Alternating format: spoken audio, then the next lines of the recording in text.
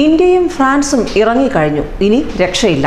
എല്ലാ കണ്ണുകളും ഇന്ത്യൻ പ്രധാനമന്ത്രി നരേന്ദ്രമോദിയുടെ സ്വന്തം ഗുജറാത്തിലാണ്.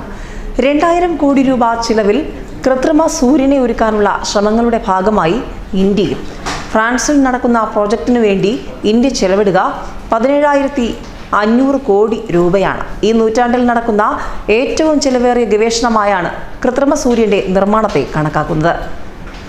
പദ്ധതിക്കായുള്ള വൻ ചെലവുകൾ നൽകുന്ന രാജ്യമായതിനാൽ ഇതിന്റെ സാങ്കേതിക നേട്ടങ്ങൾ ഇന്ത്യക്ക് സ്വന്തമാകും.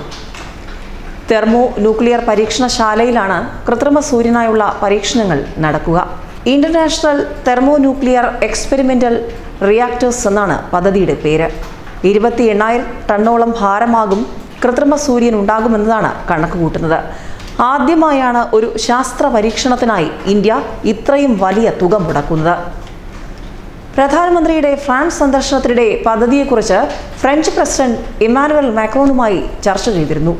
ഇന്ത്യക്ക് പുറമെ US, റഷ്യ, ദക്ഷിണ Korea, Japan, China, European union എന്നിവരും ഈ മെഗാ ശാസ്ത്ര പരീക്ഷണത്തിൽ പങ്കാളികളാണ്.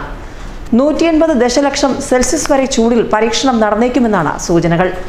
സൂര്യന്റെ മാതൃകയിലൂടെ ഊർജം നിർമ്മിക്കുകയാണ് പരീക്ഷണത്തിന്റെ പ്രധാന ലക്ഷ്യവും. ഈ കൃത്രിമ സൂര്യനിൽ നിന്നുയർന്ന താപം നിയന്ത്രിക്കാനുള്ള കവചം ഇന്ത്യയിലാണ് നിർമ്മിക്കുക. ഗുജറാത്തിലെ L&T പ്ലാന്റിലായിരിക്കും ഇത് നിർമ്മിക്കുക. 3800 ടൺ ഭാരമുള്ള ഈ കവചത്തിന് കുത്തബ് മീനാറിന്റെ മുകൾ ഭാഗത്തിന്റെ പകുതി വലിപ്പം വരുമെന്നാണ് നിരീക്ഷണങ്ങൾ. ഏതായാലും രാജ്യം ശാസ്ത്രരംഗത്ത് വീണ്ടും കുതിക്കുന്നു എന്നതിൻ്റെ സൂചനയായി മാറുകയാണ് പുതിയ ഇൻവെസ്റ്റ്മെന്റുകൾ, പുതിയ പരീക്ഷണങ്ങൾ, ഗുജറാത്തിലെ പുതിയ നിർമ്മാണങ്ങൾ. ചന്ദ്രയാൻ 2 പിന്നാലെ ഗഗൻയാന്റെ അണിയറയിലാണ് ശാസ്ത്രലോകം.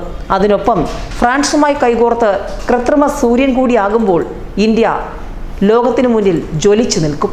ന്യൂസ് ഡെസ്ക്, മലയാളി വാർത്ത.